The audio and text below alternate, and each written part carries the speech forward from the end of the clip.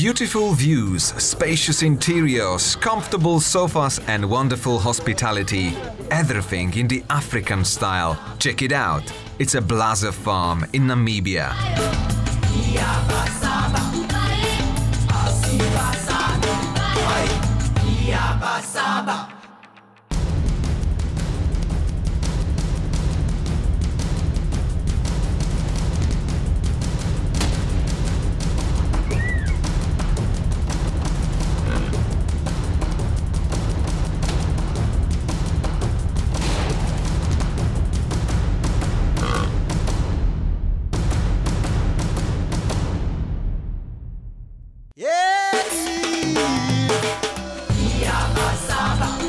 Previously, you've seen what our first hunt looked like. To take some rest from the gunfire noise, today we've decided to take you on a little tour of the blazer farm, where we have the pleasure to stay during our trip.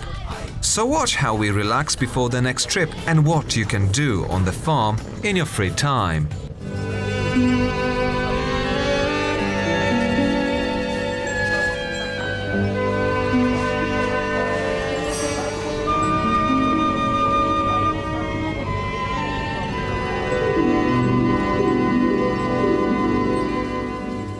After every hunt, hunters are greeted by Emma, a cute female warthog.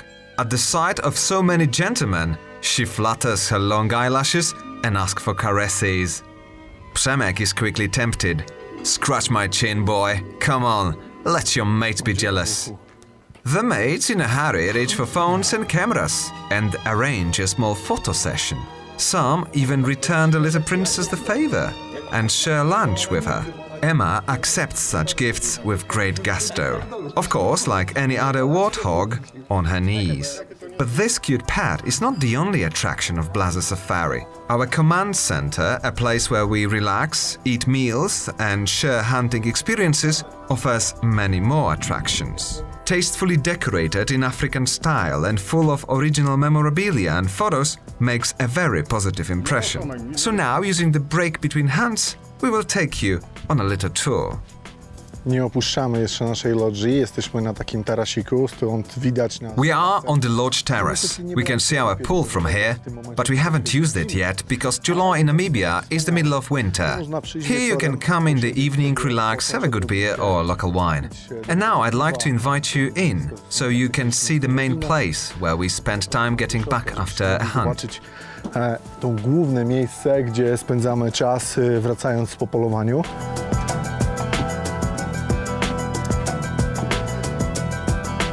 Tutaj jest taka, można powiedzieć, mała sala. We are in the TV room, which we don't use because there are so many interesting things happening outside. You just don't have time to watch telly. It's way more interesting to watch the wildlife live. From here you have a fantastic view of the main hall. Jest fantastyczny.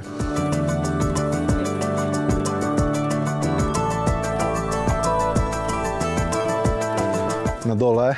Comfortable sofas await us downstairs, so that after the hardships of a hunt, you can sit back and wait for those who haven't returned yet, or just read the latest hunting magazines. Behind the fireplace there's a place where we usually have meals. Breakfast, dinner… well, dinner not always because we have it outside as well.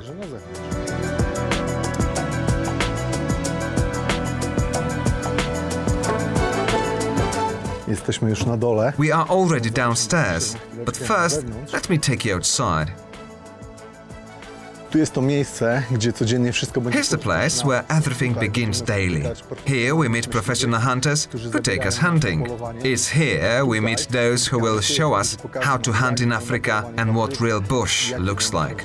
Now let's go inside. You can see these fantastic trophies hanging on the walls here.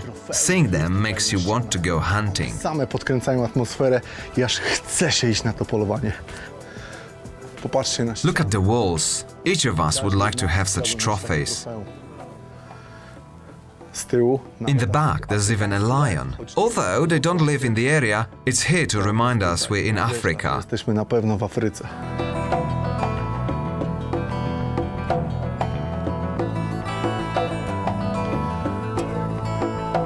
W okolicy stołu, na którym... Near the table, where we have our delicious meals, there's an oryx, which is the main goal of our expedition.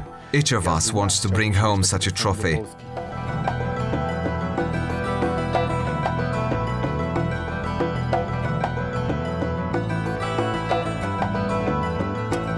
Przy wejściu często wita nas miejscowa... At the entrance, Emma, which you've already met, often greets us.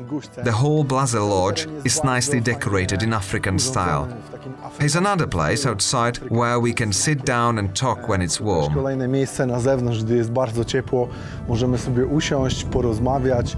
It's a special place for souvenir fans, but not only. Let's look at the store, where apart from African souvenirs, you can buy all hunting equipment. If you forget anything, you'll find it here. Luckily, we've brought along all the necessary things, except for one: petroleum jelly. Finally, we can smooth the mouth and face the sun and dry air.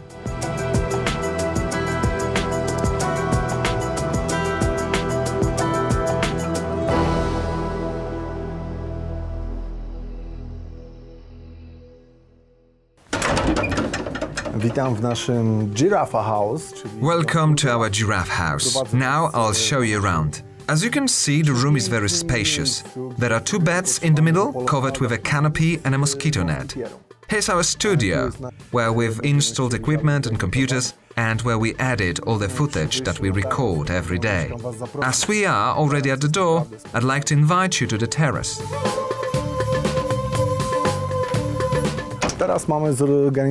There's our own pool, where if we want, we can swim. Although this time of year the water doesn't encourage to swim. It's only a dozen degrees. But if you come here to hunt during Namibian summer or spring, I'm sure you wouldn't go out of this pool. Oczywiście, jeśli mamy ochotę się przespać, nie musimy leżeć wśród poduszek. If we want to take a nap, we don't need to sleep inside. We can comfortably lie down on these mattresses and look at, for example, the waterhole and antelope around it. In the evening, when it gets pleasantly cool, it's the best place to rest. Dobra, dość tego wylegiwania. Okay, enough of lounging around. In the evening, of course, this whole area is lit. There are lamps that look like oil ones. Fortunately, they aren't due to fire safety. They are electric, made to look old. Let's go back inside. Do środka. Te okna otwierają się całe, więc można tutaj zrobić naprawdę pustą przestrzeń. These windows fully open, so we can create a large open space here if it's really warm. Do you know why it's called a giraffe house? Well, here we have a giraffe. Such houses like this we have a few. There's also oryx, springbok, etc. Really cool. Now we move to the part where we take care of hygiene. We've got a water basin with hot water, of course. Everything is clean, neat, better than in many European hotels. 2 showers. One is located inside. Everything is made in stone. A large shower to be used freely. Można tutaj śmiało odpocząć. Tu jest jedna ważna rzecz. Here, a very important thing, a toilet, but we won't show you the details. Będzie bardzo czysto, zadbane, elegancko, naprawdę nie ma się co obawiać. I kolejna bardzo fajna rzecz. And another very cool thing, an external shower. It's one of the best things we've got here. If the afternoon is very hot, this water cools really well. Of course, there's also hot water, so you can take a hot shower on a cold evening. Fantastic. It's covered to keep you private and discreet. I've got a few more things inside to show you. Ale prysznic na zewnątrz to jest naprawdę coś fantastycznego. No. Coming to Namibia for such a long time, we wondered about the laundry. We get covered in dust every day. It turns out that there's no problem with that. A t-shirt from a morning hunt gets dirty, so what do? I throw it into a special bin. Forget about it. No pobrudziła się, jest biała w czasie polowania. Więc co robię? Wrzucam ją do specjalnego kosza. Zostawiam, a po południu przychodzę. And on the next day, my t-shirt, clean, ironed and beautifully folded, waits for the owner. Therefore, on such a trip, you don't have to take a lot of underwear, t-shirts and socks. Everything is washed daily here. Anyway, check the shelves, elegantly arranged. Surely it's not my job. It's really nice, but Blazer Farm Manager will tell you best about the place and Namibia. Polowania, na które za chwileczkę się właśnie wybierzemy.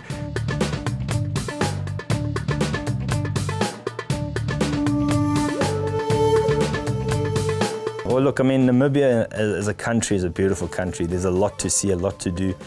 We also do add-on tours, so the guys come and hunt here. We then, and it's normally myself, take them around Namibia to different parts, whether it's to the coast. We can do shark fishing, go up to Etosha to look at the animals, down to the Namibia desert to Sossusvlei.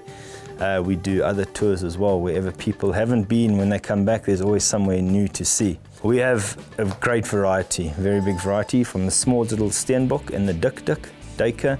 We have the impala, red hartebeest, waterbuck, kudu. We have the zebra, we've got the giraffe. So we've got the whole variety of game that one can hunt. We've got the cats. We do have leopard and cheetah, which we'd need to get permits for. And brown hyena, all those sort of animals which, when pre-booked, we can get the correct permits for. And with the gnu, we have both black and the blue gnu. We do have a few rhino, so that's always interesting to see. But generally for hunting, the giraffe would be the biggest animal, can get up to 1.5 tons, so it's quite exciting to see and get up close to them. We will bring in some new genes in the form of bulls every now and then if we need to, and this is all part of our management plan. A lot of animals are here in the beginning. In Namibia, there's a lot of animals like the oryx, red hartebeest, the kudu, eland, that is naturally occurring in these areas. So we didn't have to bring in a lot of animals. Some species we wanted to increase the numbers at the beginning, but they're now breeding on their own after 6 years of careful management, and we don't bring in animals now. We have got a sable breeding program, so we do try and look after animals for the future, for people, for our business future. It's very important to have sustainable hunting. It's very important to have the bush in perfect condition for the animals, for them to have enough food, for proper breeding. We do some bush clearing, where we take out invasive trees and invasive bush that take over the grass areas. And in this way, we get a lot more grass, a lot more feed for the animals. We have got areas as well of non-hunting. So this actually gives the animals a bit of a rest area, so they cannot be hunted all the time. We're very strict with the professional hunters with regards to this, so that the animals do have a chance. With our hunting, we practice fair chase completely, and myself as hunting manager has to be very strict with this. I think the hunters that come here appreciate that, because they can see when we're in the vehicles, we see a lot of game, as you've seen. But when we're hunting, it's a proper hunt. The animals are very cautious. We definitely do not shoot near, for example, water holes. We don't shoot near the vehicles, and we don't shoot near the non-shooting areas or hunting areas. This allows the animals to also be able to adapt, have rest areas. We have rest periods within the hunting season. We also block off a month where we do not hunt. That also has the animals a bit of relax, and then of course out of season they are not hunted as well.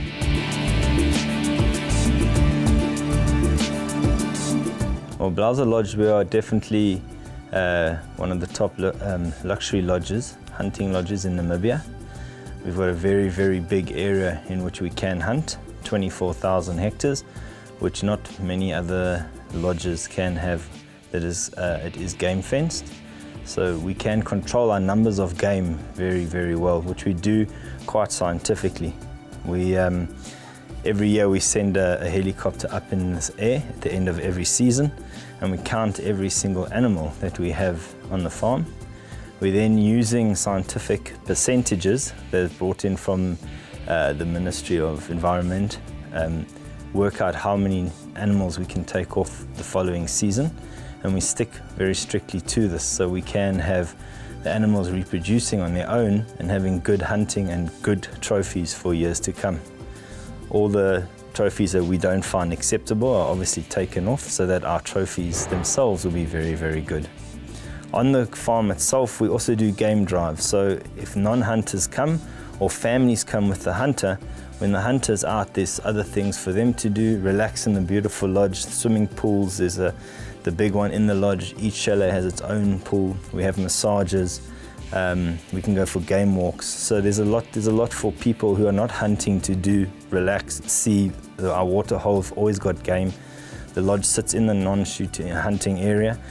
So the animals here are quite relaxed, and you see animals all the time. So for non-hunters, it's a perfect lodge as well.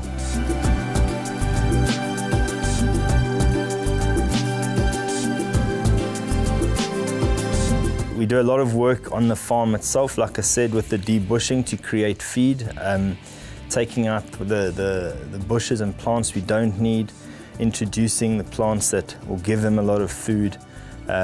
Water holes, we're forever fixing water holes because there's always a maintenance and upgrade to make sure there's enough water. It's an ongoing process. I mean, just maintenance of roads, of fences, etc. takes a lot of work, a lot of time. So, you know, and that's time we spend, and all of this adds to the hunter's enjoyment, how everything works so well. So we already know what it looks like in Namibia. The hard work of many people and the rules assure there's so much wildlife here. Looking at the Blazer farm, we are full of admiration for the involvement of all the employees in caring for the environment and all the smallest details of our stay here. And it's just the beginning. We've got a visit to a hot spring. If someone's too cold at the temperature of over 30 degrees Celsius, there will be a chance to warm up a bit more. After several minutes of driving, we reach a place where, in the middle of the stony desert, in a beautiful scenery, our hosts have prepared another surprise for us. The last place we visit today with our camera, a hot spring. It will be a place where we'll have lunch.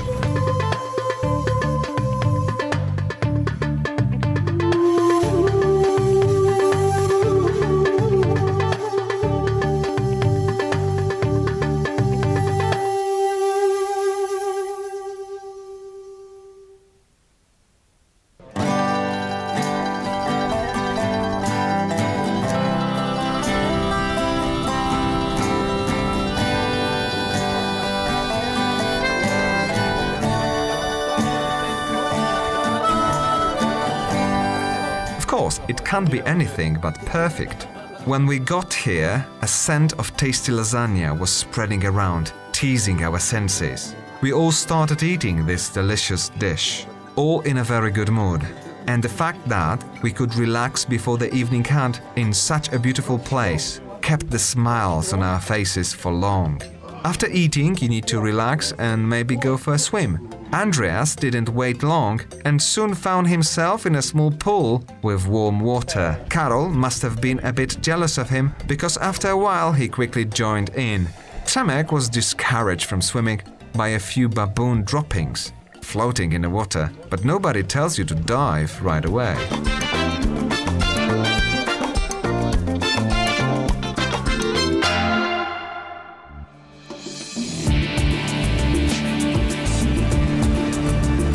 The lunchtime has passed very nicely and very quickly.